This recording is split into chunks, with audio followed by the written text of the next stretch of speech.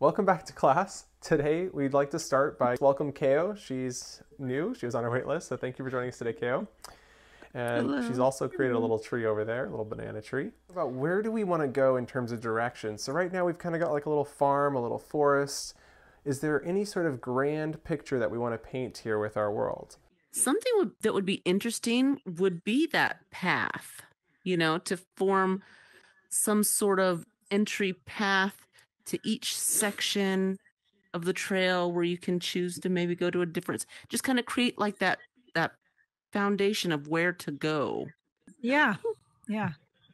Cool. Sounds like we maybe want to build like a trail where we walk through and we get to kind of explore everybody's creations. That sounds great.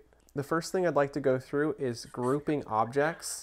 So if you grab your hand tool and click outside of your tree and then drag through your tree and grab all the elements, including the fruit, you'll see that it has grouped into a large square.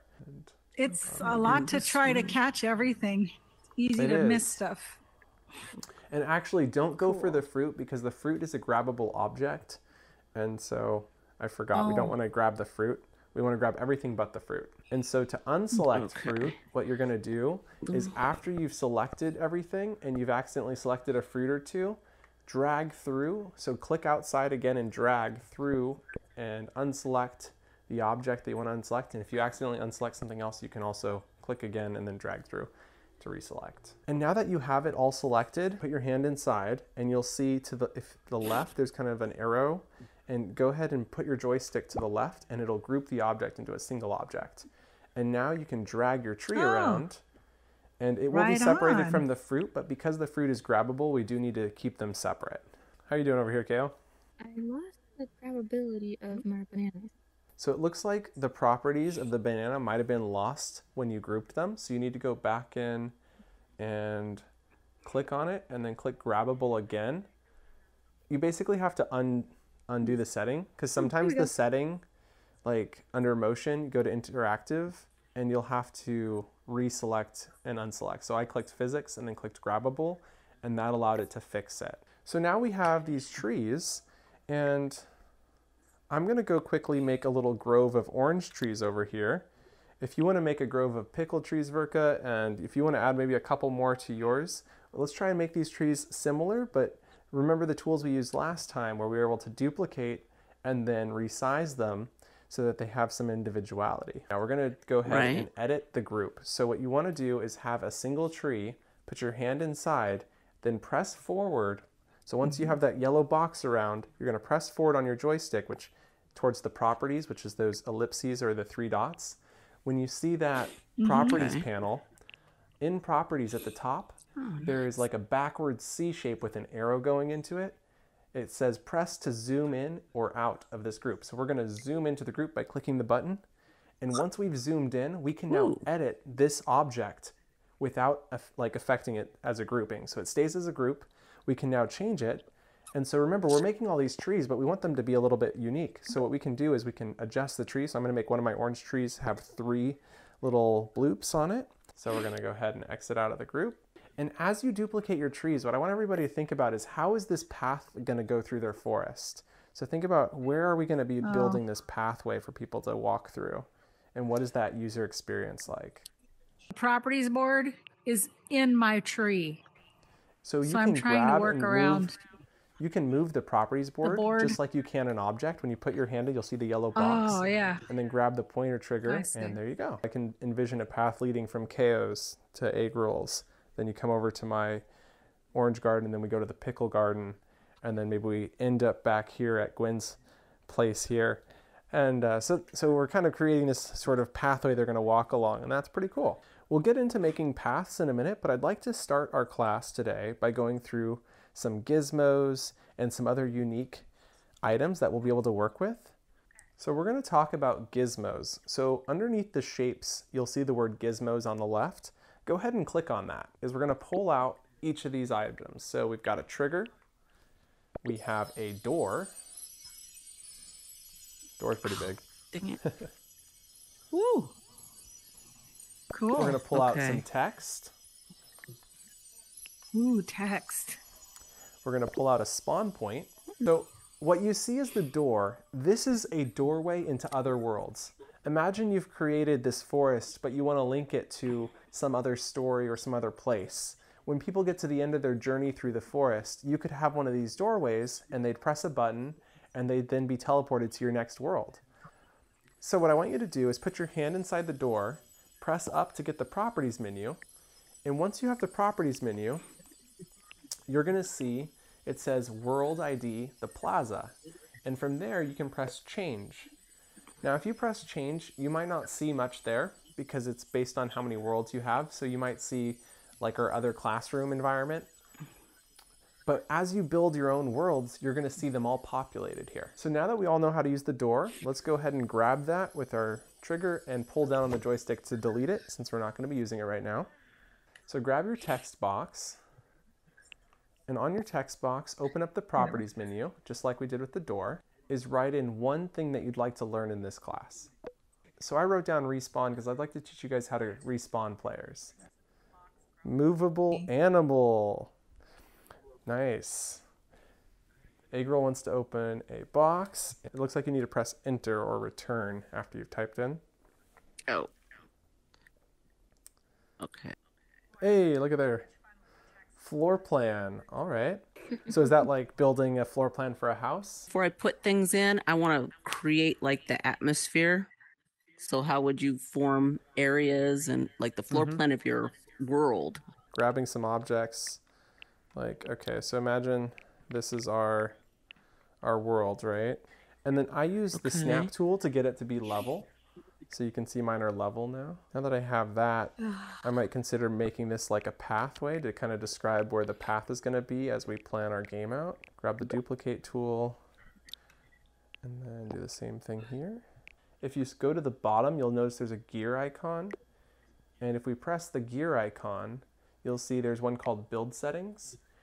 And under build settings, you can change the snapping. So right now mine is set to snap every 5 centimeters, but you could set it to be 1 meter. You could set it to be even more refined, like 1 centimeter. And so that'll define how accurate it is when you're using it. And then I keep my grid snap angle at 45. Do you have to make the change before you make it, or can you make those changes after you've made the item? Yeah, you can do it after you've made it. So whenever you want to use the snap tool, just go in and adjust it however you'd like to use it. And then when you're using the object, it will apply to whatever object you click, no matter when it was created. Go ahead and pull out just a plain old block. It doesn't have to be any fancy color, it doesn't have to be any fancy size, just pull out a square. So what I want you to do with this square is make it relatively thin and relatively tall. And then I want you to make it nice and long. So take a look at this one that I just created here. See that? This is what we're trying to create, is a nice wall that looks like this. Now this is going to be an invisible wall that our players will not be able to cross. So what we can do is go into our forest path. Start by making it visible so that we can see it. And so go ahead and kind of define how your path is in your forest. And so I've defined my path over here, and then you can continue adding them. What we want to do now is select all of the walls in your area. And make sure you're not accidentally selecting your trees when you do this. We then want to group our walls. Oh, so the square didn't actually grab the trees. It's just showing you how big the area is. Oh, okay. Yeah. If your trees are grabbed, it will be a little bit more clear that the trees are grabbed. Without selecting your object, put your hand inside of the grouped object and push up on the properties panel. When you have the properties, does it say group 2 objects at the top left? Now everybody looking at the properties panel, the first thing you're going to see is it says visible on. Click visible and make it off. Once you've turned it off, you'll notice that collidable is still on. So now we have invisible walls. And now the players are restricted to this area we've defined. So it says they can only be in this area. So let's go into play mode. And I'm going to walk over here because I remember this being, so I'm getting pushed around. And then I can continue walking. And I can't leave this area. So there's kind of like a wall that I can't cross. But it would be helpful to have a path, I guess. Yeah, so what we're going to want to do is make a visual path for players to follow next. The next thing we're going to look at, now that we've looked at text, we've also looked at door, is we're going to go ahead and look at TrailFX. This is the one that when you grab it and pull it around, you're going to see an effect. It's the one with the 3 slashes in it. So it looks like this.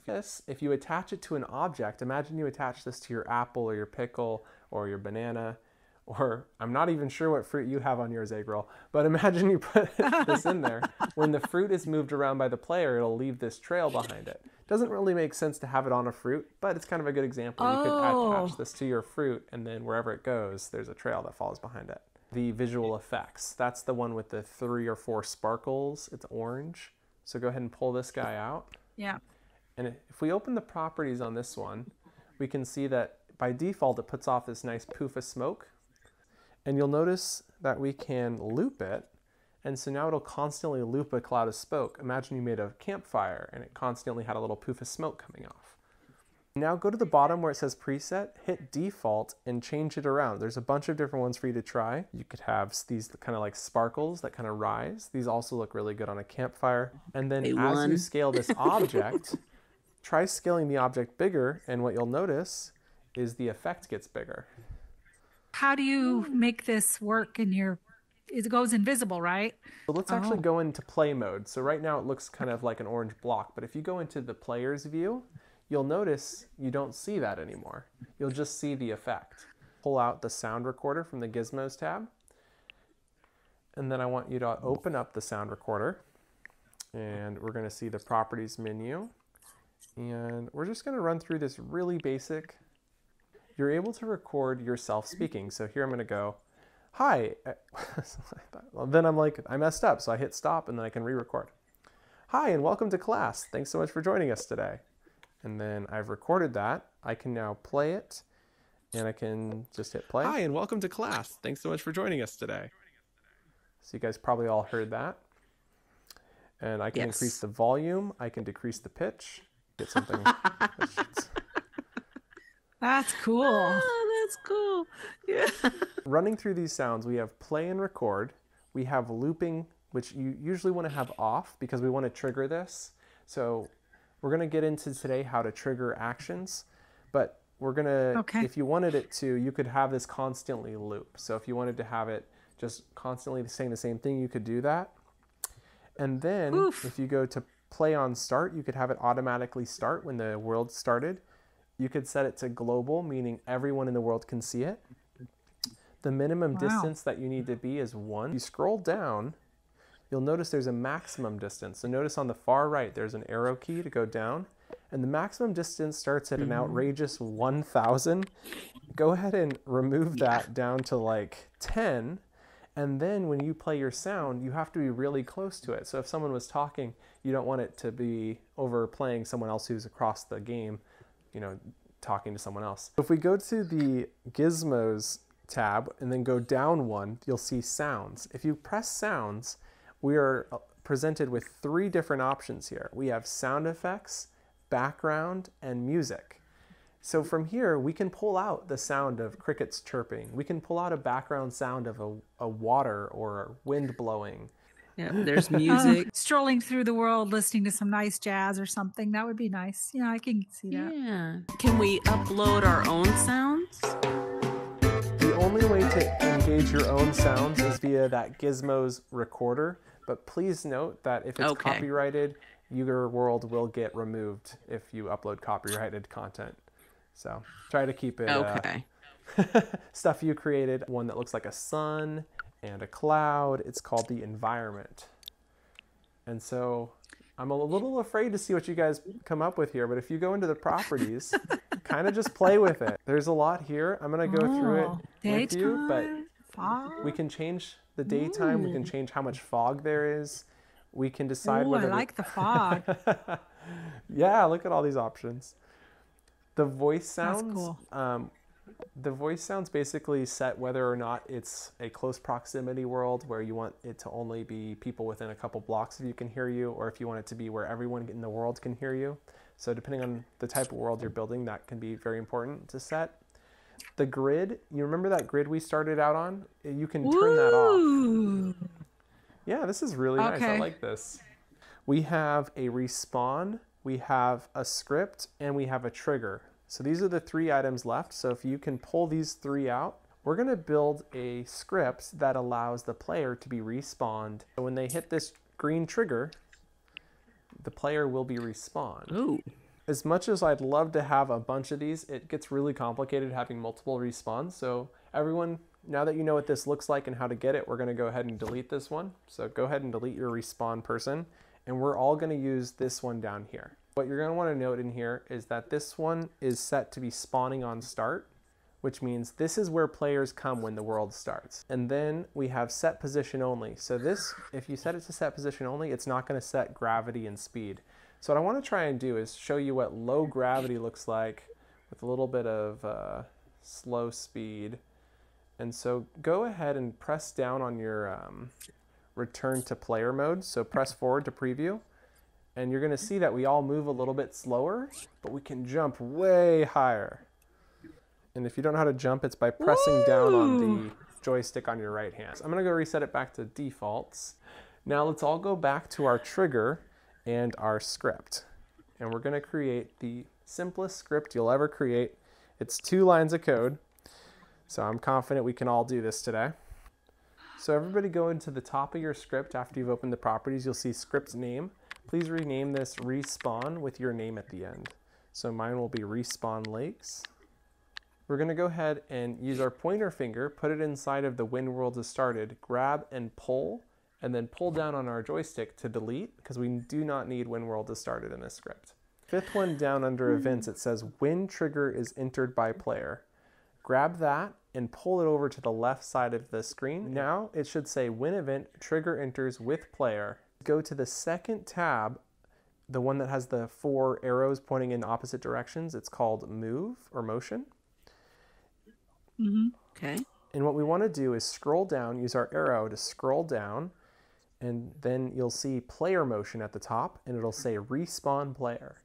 So go ahead and grab respawn player and put it underneath trigger enter. Then grab your duplicate tool and pull on player, so you can grab the little player and bring it down to where it says parameter. So you can now duplicate the player and bring it into respawn player on self. So now you should say when event trigger enters with player is received, action respawn with player on self. Imagine we have this green trigger. So we all see the green trigger, right? I'm going to grab yours, Verka. So we have this green trigger. Oh, okay. And there's a player wandering around and they walk into this green trigger. Maybe it's on a doorway, perhaps. And when the player enters this trigger, we then know which player has entered the trigger. So we say, okay, let's take that player and let's respawn them. And so what we need to do is define where they're respawning, because we don't want to respawn them on the trigger that they've just triggered with. We want to respawn them on a specific location. So go to the far right, there's a hashtag, press that, and you're going to click new variable. You're going to select the drop down. So it says number right now, hit the drop down arrow and then select object. And then click on that box to the right and type in respawn point, so PT or POINT, and then press enter or return, and then press the checkbox, and that will create a new variable that we can now use in our script. We grab the respawn point and we drag that onto self, and now when the player hits the trigger, they're going to respawn wherever that person is. So now that we've set this up, let's go down to our trigger. So go into the properties of our trigger, look at it and notice that it says that it's enabled, so that's on. It says trigger on players, not objects, so we know that this is going to trigger on a player. And then at the bottom it says attach script. Hit the drop down arrow and then choose the one that's yours. So mine is respawn lakes. And now that you've got that open, you'll see now it says respawn point none. So we don't have a respawn point set. Come to the center of the world with me, and we're going to go to this guy, our respawn point. At the bottom right, you're going to notice it says reference. There's a little doohickey you can grab. Everybody grab the doohickey, and then when you come down to your trigger, you can put that on the left side and tag that into the respawn point, and then it'll then say respawn point, spawn point. Grab your green trigger, and we're going to place this inside of our little forest area. And to press forward and spawn in on the ground in front of you. So see if you press forward on your left joystick. Oh, you did it. Oh, it put me. Yep, you spawned in your respawn point and it teleported you right back. This is so cool because I almost want to put something like that water splash right over the top of that area so people will go there and it'll make them go back to the beginning of something because it's so glowy and beautiful and get this water and then also it'll make them start back over. That's a great idea. Fun of it. I think, yeah, let's have yours be the end of the journey. We'll have your spot be the end of the journey. Now, KO and Agril, I want you to grab your squares since we're in the middle of the journey and we don't want to respawn players in the middle of their journey. So what we want to do is we want to prepare for the idea that someone might accidentally fall through the world. And so what we're going to do is grab our square, and we're not going to make it super big, but we're going to make it super long and super wide. So that way it fills this whole bottom area. It's like a safety net. Exactly. So if someone falls off the world, they're not trapped down here. Have to go. No worries. Thank you so much for joining us today, Agril. Yeah, it was wonderful seeing you. I can't wait to practice all this stuff that we I know. This is exciting information. Uh-oh. And lots more to cover. We've just scratched the surface. So I'm looking forward to showing you more. Feel free to come back over the next week. We're going to hang out for a little bit longer to answer any remaining questions, but thank you guys again so much for being here.